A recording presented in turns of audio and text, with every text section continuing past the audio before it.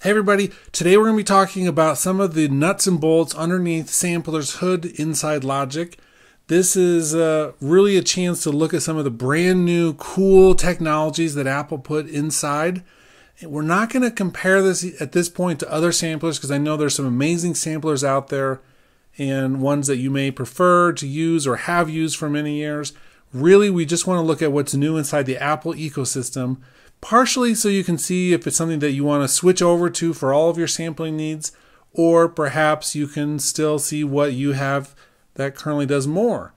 It's not saying that Sampler does everything under the sun, but it does what it does now at an extremely high level and is very powerful. There's only a couple things that I would even still wish it to have. We may get to those, but we're going to do a full in-depth video next week on Sampler, going from creating an instrument at the very beginning all the way through to being able to use it on a song. So today we're looking at some of the real pillars, the new technologies which have been incorporated, and then we'll get to the deep dive next week, all about Sampler. Okay, so we're going to be taking a little closer look at some of the newest features inside Sampler as compared with the EXS24. So we have them side by side right now. We can actually look and see exactly what's different. I was surprised that at some things that I thought for sure were new in Sampler, but really weren't. One example of that would be inside the group area when we get to decide how they're actually played or triggered. So for instance, let's look at the view, group, list columns. So enable by articulation, by bend, channel, control, note, tempo, and then there's the round robin option. So all of these were put together inside the EXS24, and select group, this was the category for that: note, group, control, bend, MIDI channel, articulation, and tempo. I thought for sure, I didn't remember tempo being in here, where that means that if your project tempo slows down, you can actually have it select a different group of samples. So you could actually say, as this, there's a slowdown of our tempo, I want you to trigger maybe this different drum set that extends out or sustains longer, or if you get faster, that it plays a more staccato, nimble part. But it's been there in the previous version as well. So all of these are here. Round robin, which was really done by the group option here, meaning that if one group plays, then it triggers a switch to the next group and to the next group. That's round robin. That's actually extremely easier here inside the new version. So the first thing I'll say that's new with this is that so many of the tasks which are still available in both places are made easier. So now we know it's round robin. We can turn it on. We can then go through here and decide how to do that. Or we can remove things from the cycle or move to new cycle, etc. But it's really easy to then create a round robin set of groups for an instrument, meaning that each time a note is played, it goes through the different samples, and so you don't have the repetition that comes from a sampled instrument where you're triggering the same note every time the note is played. So it's super easy to be able to do a lot of this stuff. In terms of other things, so many things are exactly the same. We have a lot of things in here. The biggest ones being included now are anything to do with flex. So flex is another one of the biggest things that's now available inside the new sampler that we didn't have in the EXS24. For instance, when we're working here, any of these samples we have, we can turn on flex. And so that's kind of cool that we can do that. And it will retime things. We can have it follow the tempo, so that if the tempo of the project slows down, flex will expand it, and if it gets smaller, it will contract it. We can also set a speed difference. Now, one thing that was pretty cool about the mapping, so we can do this, a lot of the options here with flex, is that, going back into the zones for a second,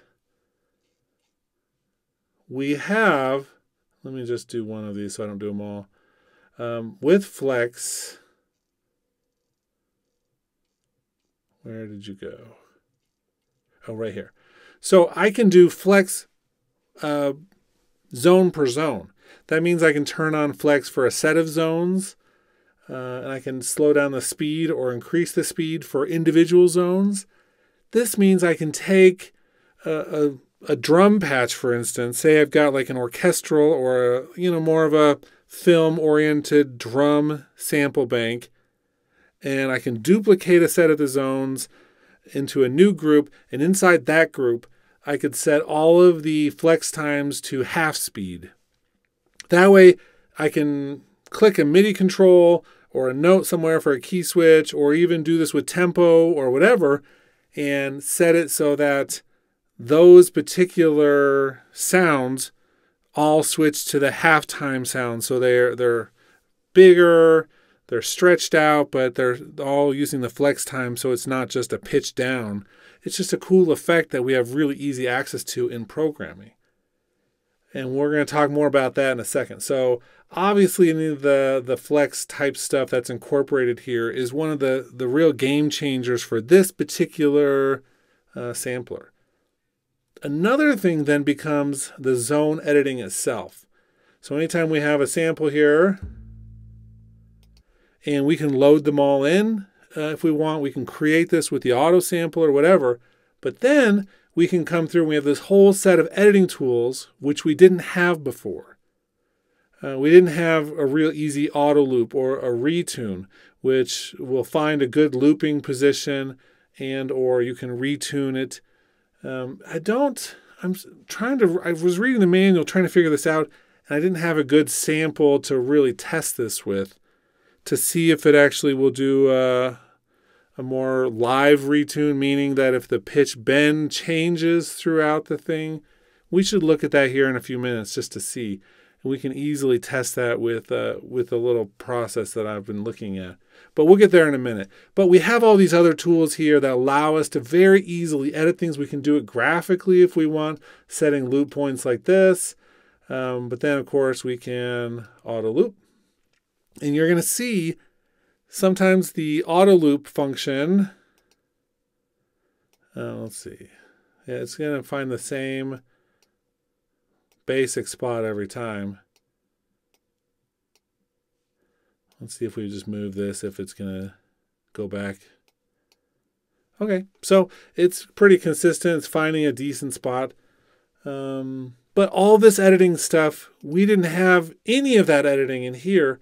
We could take this and actually do some of that work inside the Logic's file editor, but it was super clunky and it didn't really work as well as you would ever hoped it could. It didn't have a lot of these features. So this right here is one of the biggest parts. Back to mapping for a minute. And I found this was interesting because I'm going to select all of this. And I want to come to zones, and I want to do auto map using pitch detection. And I want it to just essentially recreate this instrument using its own thing. So all of these instruments are coming from before sampler, and they weren't they weren't created using this technology. And so we can actually come through and reapply it to see if it makes a difference.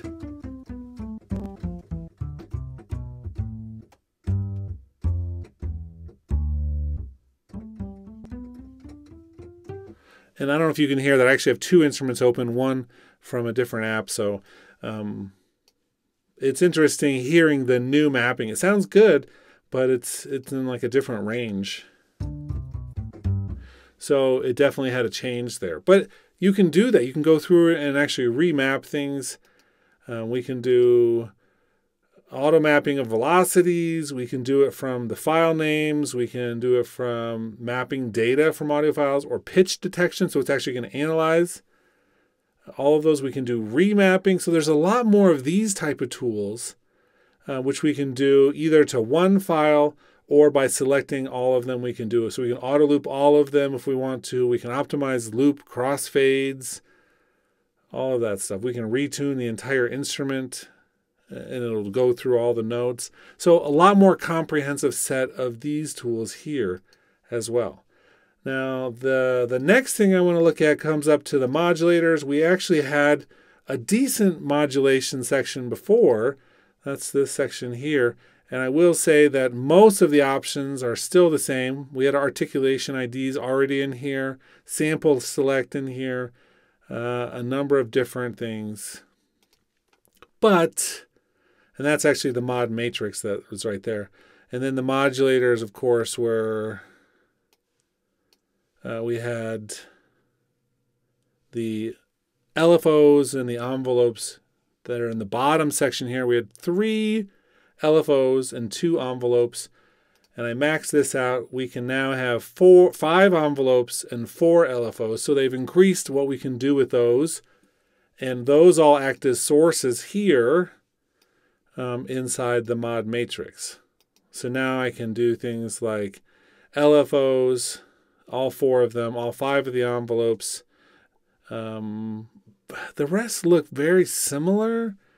I'm not sure. Let's look and see if we have the side chain here. So the source, side chain, yeah. So we have that, all the MIDI controllers. We have the pressure, the release velocity, velocity key, pitch bend. So all of the standard things here. We have a randomization. Did we have randomization in the other one? Let's look real quick.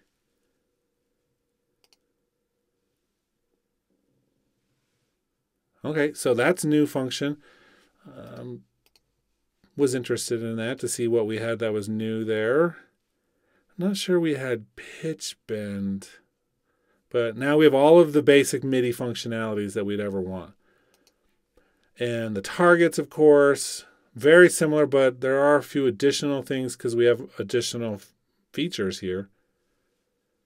Flex speed being one of them, so we can attach flex speed as a target for like an LFO or for a MIDI controller like the mod wheel. That's pretty cool. A lot of these were already there even if you didn't know about them.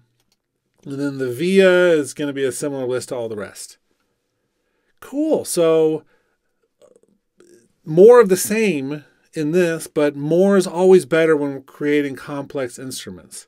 And I would say that these are more powerful than the previous ones as well. And so I think we have a lot more power we can do with our modulators and the actual mod matrix. Okay, so what else is there then?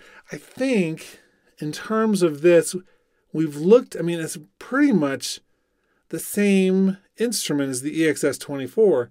It obviously looks different, and like the flex stuff is different, but for the most part, it's very similar in terms of the feature set. So being good or bad, I don't know. I think we're going to be able to do a lot more editing with this, and because we can actually come through and, for instance, we could load new audio files and then have things auto-mapped inside here. So auto-map using pitch detection. We could also create zones, split at silence or at notes. So I could actually really easily use this to record a bunch of files into a single audio file and then split that and create new zones and then map them using the auto pitch detection. And then we do a mapping of the velocity and then there's some other things here where we can remap if we want to with fill gaps. So if there's any gaps in our instrument, it will automatically stretch across them. Some of the other things that are new, like pivot on corner, mirror velocities. We're going to look at the next big video, which some of those are actually really useful, but you're not going to use them all the time. But there's a lot of power here. Okay, so here's what I want to do for a minute. Let's I just want to check the retune option. That was the main thing I wanted to check.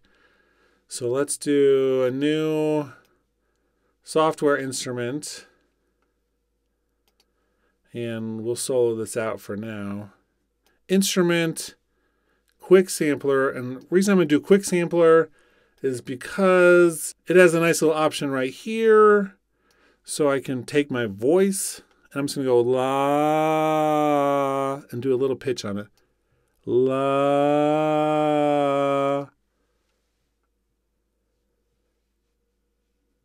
Okay, so now, because the quick sampler goes right into the main sampler, just going to open that up and have it transition into a full instrument. So let's show my zone. This should be what I just did. La. It sounds like I had a little bit of timing errors there, but we're not going to worry about that. I just want to see the retune functionality. If it just does a tuning amount, so it says what note it is. It had to tune it a little bit. La. Okay, so it doesn't do any kind of over the course of the note tuning. It literally is just setting kind of the root pitch key for that. I just wanted to double check that because I was interested. Yeah, interesting that I had so much distortion with that note. It's probably because I'm doing screen recording at the same time. And so I'm not completely surprised. But super easy to sample. I think that when you're not doing screen recording, you're going to have fewer issues with that particular thing. I wish, just like with Redmatica, we could actually do pitch correction that was over time, kind of like with flex pitch. And so I don't foresee that necessarily happening yet, but that would be a natural extension of this whole new way of thinking about things and doing that. So we'll see just what is coming next with some of these things. But I wish I would have even tried to do a little bit more of that. Okay, that's it for this today. Just looking at some of these newest features and comparing to what is in the previous version of the EXS24. You'll see how similar it really is, and all the features are primarily the same. But the next video we're doing next week about sampling is going to take you through the creation of a full instrument from auto sampling, which is where we're going to start, all the way through to being able to use it. So make sure you're subscribed and hit the notification bell so you're told when that comes out. Anyway, hope you enjoyed this little bit deeper look at the sampler, and we will talk next time.